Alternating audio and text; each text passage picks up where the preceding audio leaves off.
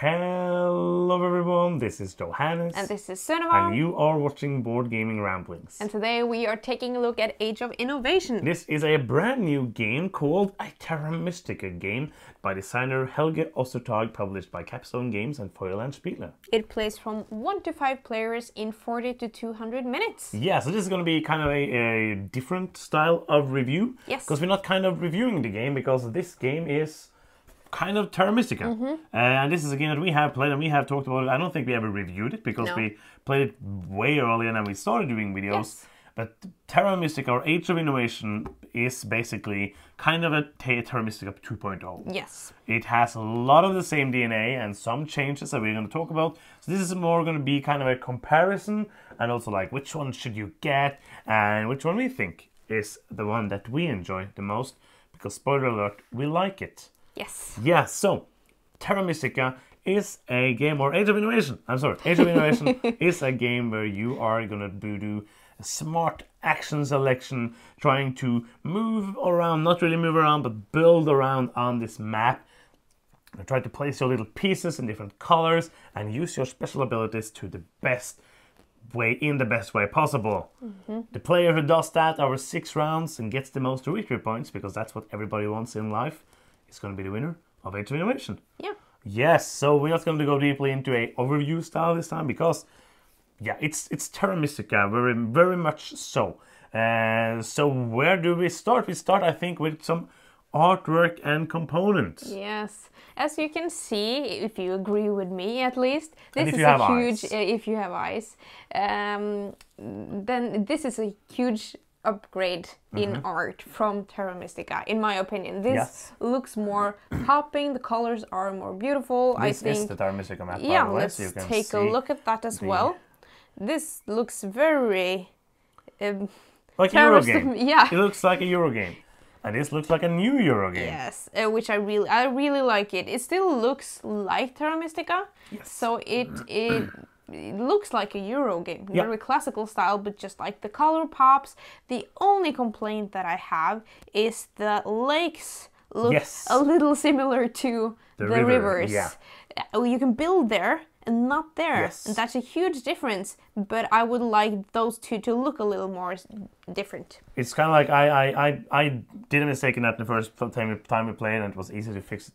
But it was kind of like when the lakes are adjacent to the rivers, then it's very basically what you said. Yes. Yes. Let's go to the next part. Can you ask me the question? Yes. Does this game come with perhaps a rule book? It does, and it looks like this. It is 24 pages long, with the last few pages being a 2-player game mode and the appendixes. There's an Automa solo mode, which is in its own book, and the rest of it is basically in the rulebook and some setup and pictures and stuff. What I really like about this rulebook is that they have basically in the table of contents, I don't know if you can see it, but there's some symbols beside some of the different chapters, and those are the new things that are in the game. So if you know already how to play Terra Mystica inside and out, I read the whole thing because it's been a while since we played Terra Mystica, but you can go ahead and inside the book there are even like lines to know exactly what is new. Like, you know, this is new, this is not new, this is new again. So you know really easily can see the changes and the additions to the game. It's a great rule book, which I think you should kind of hope for, because much of it is Terra Mystica, just with some new names. Like, it's no longer priests, now it's scholars. And it's not longer a guild hall, it's a... Oh, this is very important. No, a trading house. It's a guild hall now, isn't it? I don't know. It's a guild. Yeah, it was a trading house. Now it's a guild. The first upgrade thing. Yeah. But other than that, like, it's basically trying to differentiate it from Terra Mystica with those new things, because this is the Age of Innovation. You were in the church with the priests and stuff like that, but now it's time for innovation in this one. So we're gonna go more into that in next thing. We played the game. Yes. We played it actually with human beings. Yes, and the game had player aids. I'm just gonna mention that. Oh yeah, sorry, I forgot. Yeah, no, it's no problem. We have never used the player aids in Terra Mystica or in Gaia Project. No, I kind of used them like the first time we play. But in this game, I kind of actually noticed that they were there, and I appreciate them because there's a few more actions in this game than in the other games. So it was nice to have that there as well. it exists. And But now, yes, we have played yes. this game. We have played this with 2 and 3 players, and it has taken us 2 to 3 hours. Which is a bit more than the time, Yes. but this is one of those games that I don't mind the time because I'm just enjoying myself so much when I'm playing it.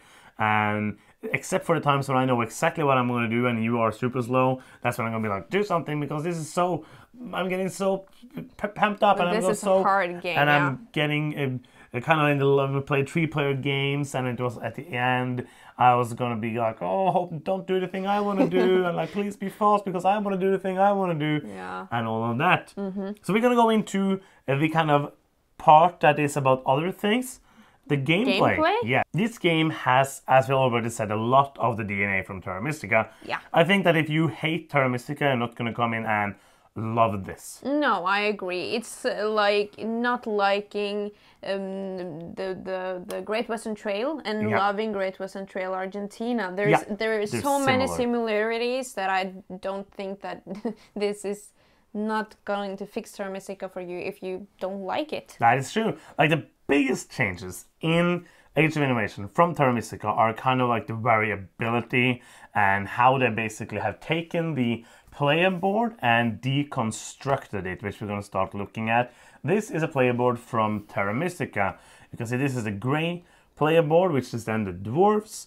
It has its special abilities for the dwarf, and it has its special abilities for the stronghold, which is going to be this one right here, which is then going to be that ability every time you play with the dwarfs. Now they basically have thrown all of that out of the window. Now you have this board right here. So this is the waste and the red board, and now the red board can be any of the 12 factions. I like you that. draft them at the beginning of the game, and you can put it in here. And also the stronghold, which is called something else now, I don't remember what, also has abilities that you draft when you build it. There's like a variant where you can draft everything at the beginning, but the normal game you put some up over the game board, and that's you're going to put it there when you build that. So that basically means now you can play the red player board with 12 different abilities, and then like loads of different of these stronghold abilities as well. So that is going to change up the game a lot. Yes, and I like that change. I think it offers more variability, obviously. And I think if you have played Terra Mystica a lot of times, this is a fresh way to explore the game anew. Yeah, because we obviously never play games enough to come to this part, but we know that now most players who play a lot of Terra Mystica, they are going to draft their factions for points, basically. Yeah, this is hardcore Terra Mystica players, on the ones. I feel they like. get like combos, and they see like, oh, that is a combo, and now you get, it's not going to be the same problem that, oh, because you are playing the dwarves, for example, you have to play this way or that way. That's I true. think this is going to be better in that aspect. Yeah, I also, agree. it's double layer. Yeah. So you don't get to knock over all your pieces. I never mind a dual single layer thing, but I enjoy this dual layer as well. Yes. The other big variability part is now it's called the competency tiles. I don't remember exactly what they were. Oh, it was when you built the temple tiles, and the I temples. think. Yeah. So what did it change? And now they are randomized on the board, so there's not any that belongs to the different temple tracks, basically. Yep. And what that also adds is more variability, but also it introduces a new resource, which is the newest thing to the game. Yes. It is the book resource. And when you get these competency tiles, some of them don't get you up on the temple tracks, which is not temples anymore, I presume. It's science tracks. But they give you books instead, for example. And then you can use those books to, do actions, for example. Yes. There's a new, at the bottom here you can see that you have the normal power actions that you had, those are the same, but now you have 3 book actions that are going to be changed out every time, so a bit more variability there. And the other thing you use the books for is to get the innovations, and you're going to use the innovations. You're going to have different of them each time. Some of them are going to give you like an instant bonus, some of them are going to give you an ongoing action, and some of them are going to give you scorings at the end of the game. So one thing you can go for now I don't think you have to. Like the last time we played 2 players, I got 2 of them and got quite a few points. You got 0, and I won by I think 8 points. Yeah. And that was like another move basically that made that change. So there's still different routes you can go, but these are ones that you can get to get those bonuses.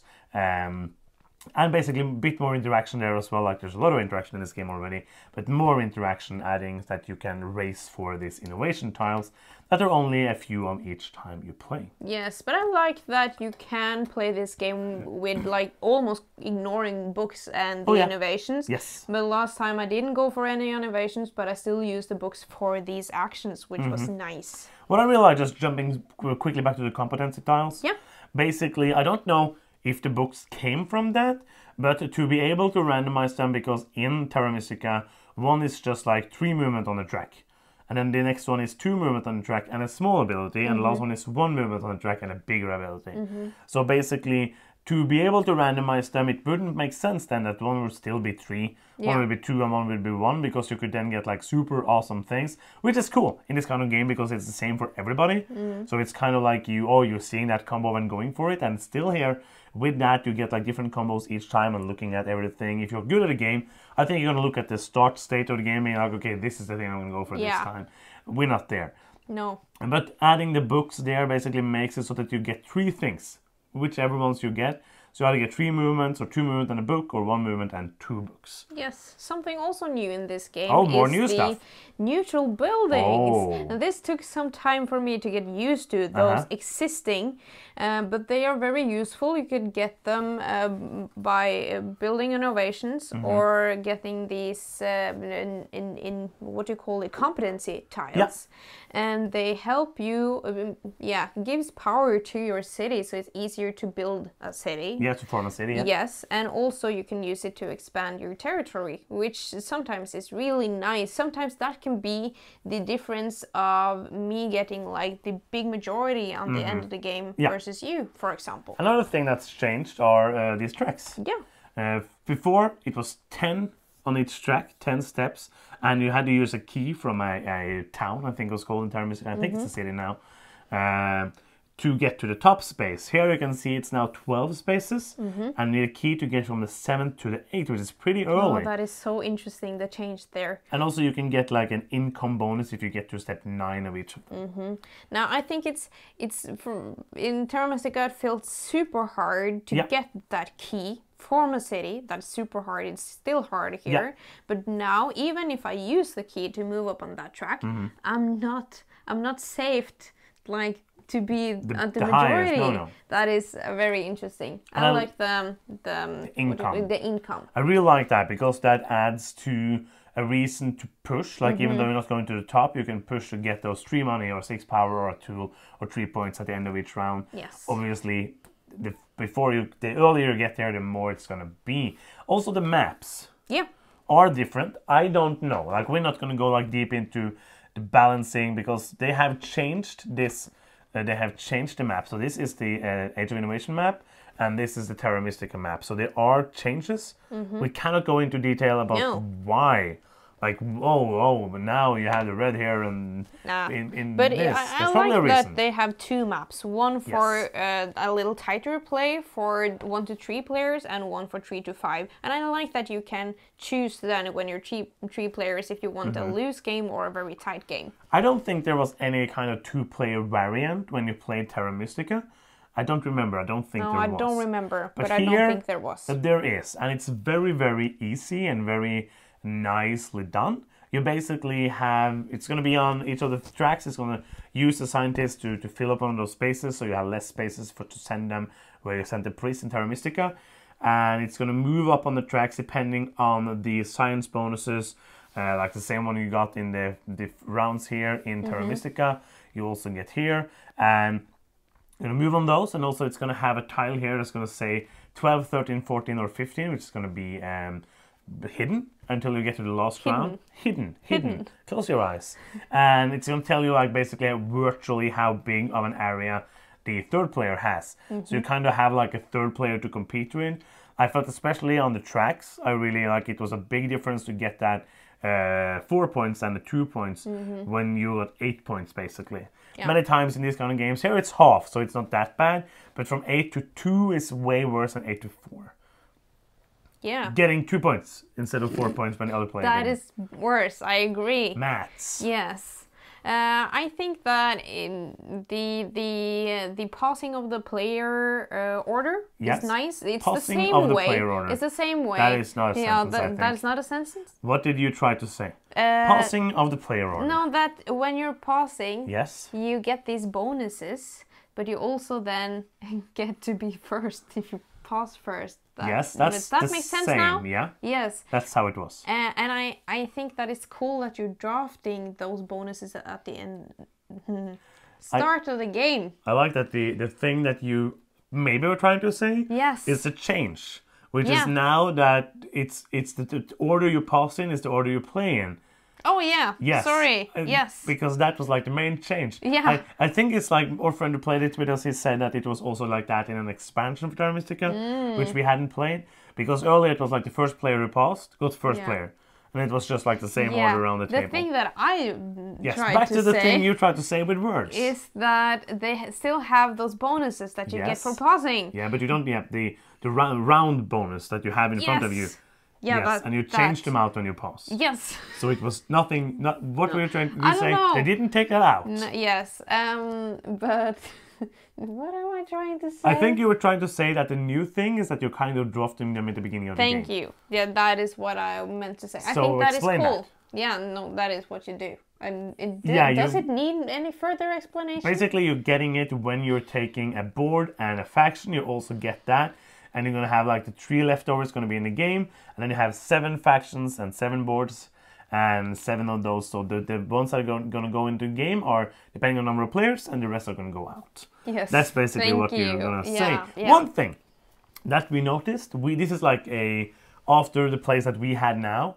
It felt a bit less tight than Terra Mystica. Yes, I remember Terra Mystica as an impossible game that feels so brutal, especially in the beginning. You can build like one building and you're done, and it's still it's still that. Yeah.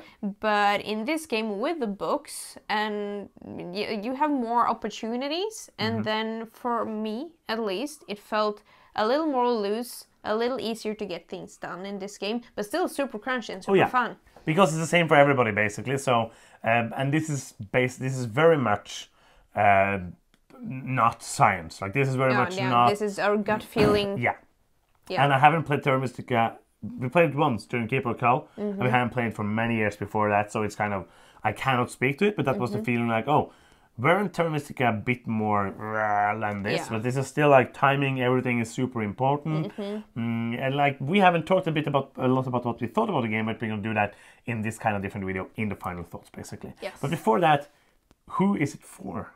It is a heavy game. Yes. It is a brain-melting game. And I think it both fits if you never tried Terra Mystica before or never got it. This is, I have one thing. There is this other game that we never played called Terra Nova, which was out last year. I just checked. It's another designer. So it's not the same designers, but it's basically a lighter version of Terra Mystica. It only has 5 different areas, and it don't have all the different buildings. Okay. I don't know. I just saw that in pictures, so I don't know the different changes from that. I cannot speak for that. But that is basically, I think, I heard it's good. So I think like if you think Terra Mystica is too much, then you can get that. That's true. Back to you, sorry. Yeah, so I think it fits both new but also old players. Yes, like 4 years and 99. Yes. Perfect for all ages. If you love Terra Mystica but you want more variability, I think also this is a great choice. Yeah, absolutely. I think like if you like heavy Euro games and you either you don't own Terra Mystica, the big question of course is going to be, and if we don't talk about this, people are going to be like, but what about this? Is that for many people, Gaia Project kind of made Terra Mystica obsolete. Yeah. And now this is coming, and people are going to ask, do I need this if I already have Gaia Project? And I'm going to let you answer first. Oh, you're letting the person who wanted to cull Gaia Project answer that question. That's true. You're crazy. I think you can be super happy with only owning this. Yeah. Because I think that the changes here are, I think it speaks to the people who switched out Terra Mystica for Gaia Project. Yeah.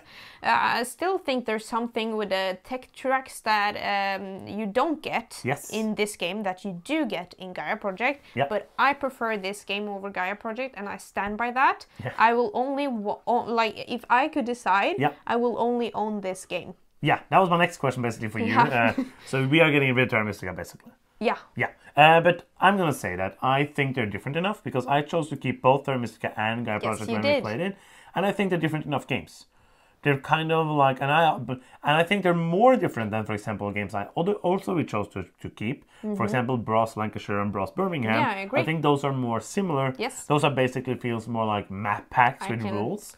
Support that. And these are more different than that. So I think like if you like Gaia Project and you enjoy Terra Mystica, I think you will like this as well. Yes. So let's do some final thoughts. Yeah. But before that, if you're still here and you're new to the channel and you enjoy what we do, then you can help us out in a big way. As I said in the beginning, what does everybody want? It's victory points. Yes, and we get victory points when you click that subscribe button. And you can also click the bell to get notifications every time we post a new video. So let's go. Yes. Final thoughts time for Age of Innovation. I almost said Terra Mystica. Time. I love this game. Yes. I love Terra Mystica. Yeah. Even though it hurts my brain in all the right and wrong ways, you know. I also really like Gaia Project. I just prefer this. And I think that if you are on the fence of getting any one of those games, this is my favorite. I'm super biased. I love this. New and shiny stuff. Yeah, but I love all the changes that they've done. Yeah. There's not a single change, like without those like the looking a bit too much the same, yeah. With the blue map that I don't like. I enjoy everything that I've changed, and I really enjoy the core game as well. So this is just a really, really solid Euro game. If you haven't checked out Terra Mystica, check this out instead. But yeah, it's a really good game. I'm going to give it a 9. Okay, this is a fantastic game. This is one that I'm sad that we're not going to go and play every single day now because it's just so good. Like all the different, I would love to play all the factions. I would love to just dive into that because the game is so crunchy and so good and right up my alley of games. I really like Terra Mystica. I love Gaia Project and I like this one so much. I think that I'm going to be happy to have this and the Gaia Project, and I would love to be able to play them even more than we have already done because it's just so much fun. If you enjoy the kind of games that I like, I think like this is no brainer. And probably you have played Terra Mystica. Many of you obviously haven't. But if you haven't and you heard about it, get this. It's just fantastic. And now I'm going to, who is it for? It's for everybody who likes the game that I like. I'm going to give it a 10. Ooh, it's a fantastic game. I love it to bits. Hope to play it again someday. It's going on the shelf and hopefully it's going to be going on the table again as well. And that is the end of this video. Thank you so much for watching. I'm Johannes. I'm Cinema. And you've been watching Board Gaming Ramblings, and bye bye.